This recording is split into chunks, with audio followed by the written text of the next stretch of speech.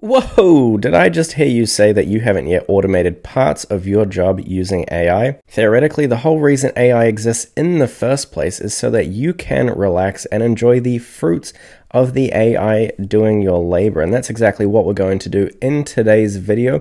I'm going to see if I can come up with a very generic ChatGPT interaction prompt guide that will find ways to automate just about any type of job except for probably manual labor. So it should be a super interesting video, and there's only two things that you have to do before we get into the nitty-gritty detail.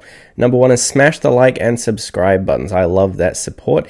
And number two is you have to promise me, and I'm serious, you have to promise me that you're not going to tell anybody when we find ways to automate your job.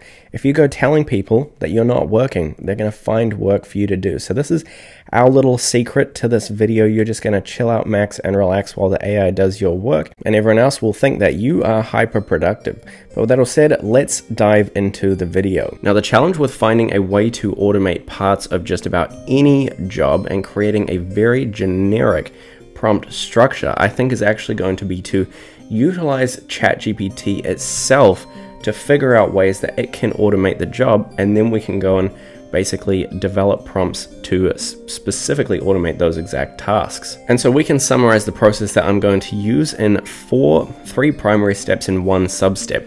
The first step is going to be, we tell ChatGPT the specificities of our job and get it to come up with tasks that it feels it can independently automate. The second step, well, this is kind of like a half step, is we tell it basically to recommend only a few of them, only the ones it feels it does best, because I've found that it can be a bit over-eager in terms of estimating its capabilities.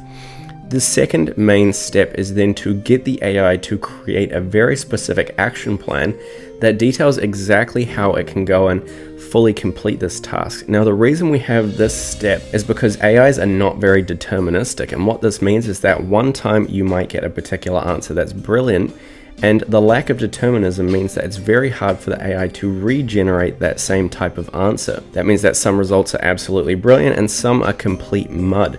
However, we can reduce the amount of times we get bad responses by getting the AI to come up with a formula for effectively completing that task. And then as long as it remembers this formula, it means that you're going to get a more consistent automation of that task every single time.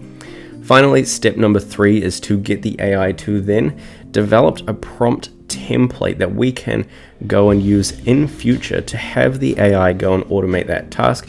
We give it any of the necessary details that it needs, and the prompt template also alludes to the structure or formula that the AI should use to complete that task. So it should be the ultimate prompt engineering guide to automate your job. Now, to go ahead and actually implement this, I have created the actual prompts that we will use to hopefully yield good results time and time again. This will be linked in the description down below.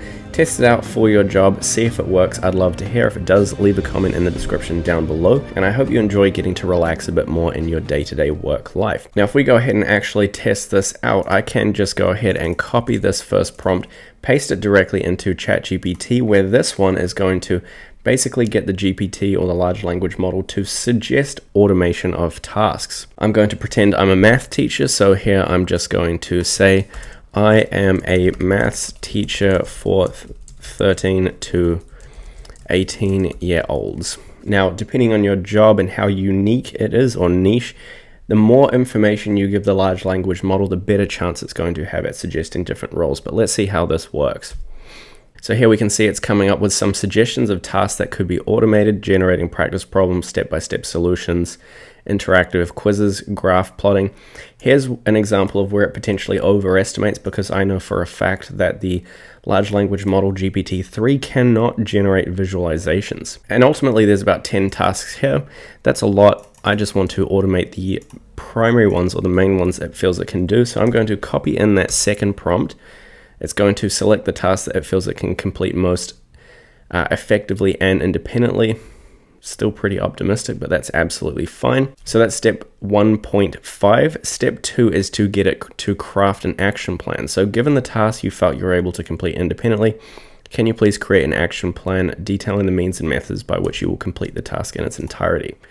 So this should help create the structure, the repeatable structure that the GPT model can use to basically repeat these tasks time and time again. It's also important because it specifies the information that it needs, and this is going to be critical for creating our prompt templates. So that's all done, and now last but not least, we can copy the final one, hopefully get these reusable prompt templates that we can just basically throw to ChatGPT whenever we want it to generate or automate these tasks, and we can just hands off, leave it to go. So if we take a look at the first one for generating the practice problems, it's, here's the prompt template. The square brackets represent the placeholders.